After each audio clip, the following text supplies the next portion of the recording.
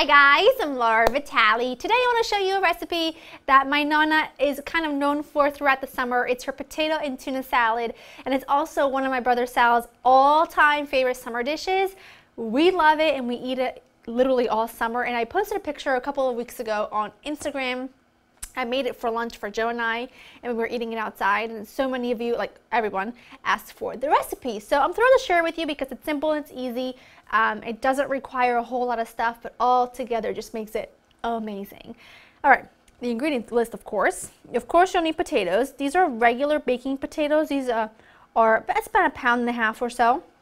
Then what you need are some tomatoes. These were grown right next to where we live, so they're really beautiful and they're nice and firm but sweet. In Italy, we call these tomatoes for salads, so they're perfect for that. Parsley, red onion, lemon. This is some tuna that's been canned in olive oil that I've drained. It's my favorite kind, so that's what I always go to. These are some castaverrano, whatever you want to call it, green olives. These are some Italian green olives. Whoa, buddy, that I've just rinsed a little to get rid of some of the salt.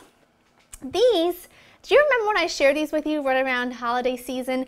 These are the marinated or pickled eggplant that we make, and I jar it. I make a lot of them and I jar them and I keep them in the pantry for a long time. They're great to eat with your antipasto or thrown in salads or just as a sandwich. I have some of these and I always add some in, so I'm going to add some here today. You need olive oil and some salt. Additionally, you can add cooked green beans, you can add different kinds of lettuce, you could add baby artichokes that have been steamed, whatever your heart desires, but these are the base, so these are what I'm going with. Okay, let's cut up the potatoes. These have been peeled, of course. I'm gonna just cut these into chunks about that big. Not too small, but not too big. And what I have here is a saucepan with some water. And when it comes to cooking potatoes, you wanna cook them with you know, of course, in water with a good pinch of salt, kind of like you would pasta, except you start the potatoes in cold water. You never want to cook your potatoes in boiling water, because if you add cold potatoes to boiling water, they kind of like seize up and they don't cook all the way through evenly. So by cooking them in cold water and bringing the water to a temperature with the potatoes at the same time, it allows for them to cook nice and evenly. I'm going to finish chopping up the rest of my potatoes and then we'll get cooking. Add my potatoes right in, along with a good pinch of salt. Turn my stove on. Ready. And I'm gonna just let that cook until the potatoes are nice and tender, but they're not super tender and falling apart. We're not making mashed potatoes here, so I'm gonna let that go. In the meantime, I'm just gonna chop up my veggies, and I'm not gonna do anything crazy. Look at these tomatoes, look how cool these are. These look like they're gonna be really unripe and bitter, but they're not. They're actually really sweet, and they're fabulous, but they are still somewhat firm. So it's really weird. It's not, when I saw them first, I thought they were gonna be like a regular Roma tomatoes, but they're not. And they're lovely for salad. So I'm just gonna chop up my tomatoes. I'm gonna slice my onion into half moon, chop up my parsley, and then we'll get tossing and cooking and eating and yum. So I've got pretty much all of my ingredients in here. My potatoes are cooked. I drained them. You want them to be tender, but like I said, you don't want them to fall apart.